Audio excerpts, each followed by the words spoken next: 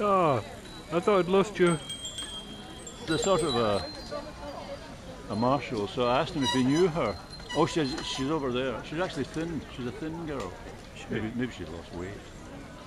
So, oh, there's a group photo.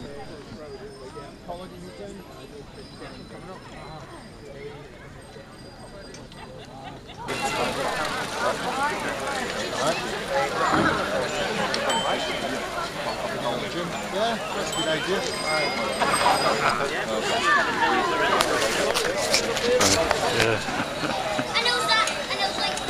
A chic little chip. Oh yeah. Went back to Melville Terrace and along the road we came as far as you could see. 12 concessions to the motor traffic.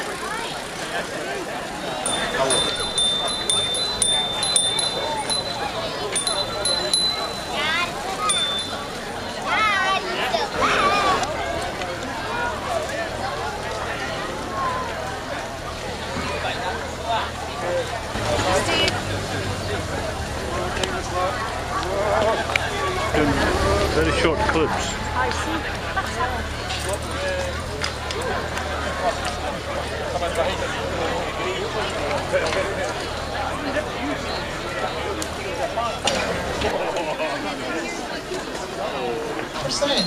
And we are absolutely nowhere near that.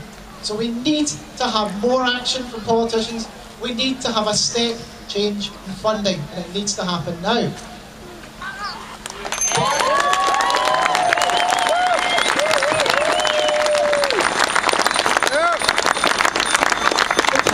So the Lycra warriors like myself are here, but look around, that's not who's represented here. There's women, there's children. In fact, what I'm going to do is I'm going to read a letter out. We'll make it, look at all these young people we have here, it's about them as well. We want to be something, a network that is credible and direct from our homes to our place of work, to where we buy our food and shopping, to our leisure places, without fear of traffic. And it's a non-confrontational, from my point of view, there's not many obese people here because we're cyclists, but there is an obesity and health problem, fitness problem in this nation. We as cyclists will visit the NHS on average less than people who do not do exercise. It's a fact. You are actually saving money from the start by increasing people's ability to cycle freely without fear. And to be honest, I don't have anybody to answer to. And I'm actually quite surprised that 100 million is all that's asked for. On a foreign company to build a tramway in one city. I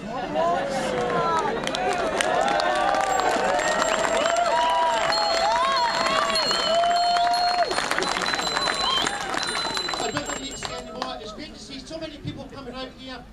Thanks for listening to me, and good hope for the future. Thank you.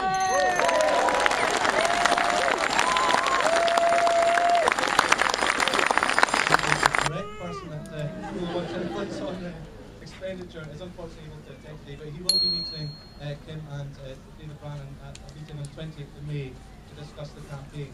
It's encouraging that so many of you have participated today, and by doing so, showing your passion for cycling and your commitment to a key form of what we call active travel, and also to reducing Scotland's carbon emissions. To see Scotland where cycling is the norm, and not just for those lycra clad gentlemen I see in front of me, but for him. From 8 to 8 has to be our motto. Until cycling on our roads is safe for everyone from 8 years to 80 years, we have not succeeded. And just remember that in Denmark, in Holland, you know, they've done this too. They have taken to the streets and said, we want action now.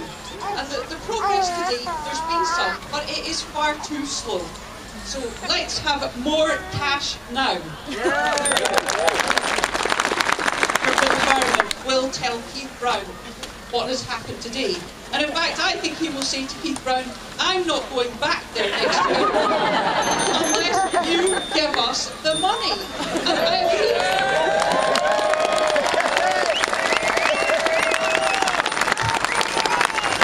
Double that, because the benefits are immense. We can have health. We can have, reduced air pollution.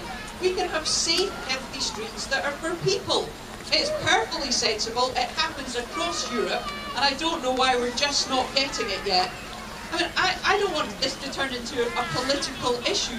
I want to work with colleagues across the parties. We've set up the cross-party group on cycling. We have plenty of discussions. We're joined with the fantastic spokes by CTC Scotland, by Cycling Edinburgh, by Sustrans. We all get it. So what on earth are we waiting for? Yay!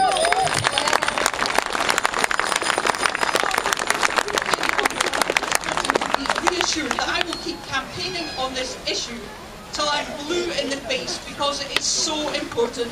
Things have to change, and if we keep attending these rallies in these numbers and lobbying those who hold the purse strings hard, we will get there. Thank you very much.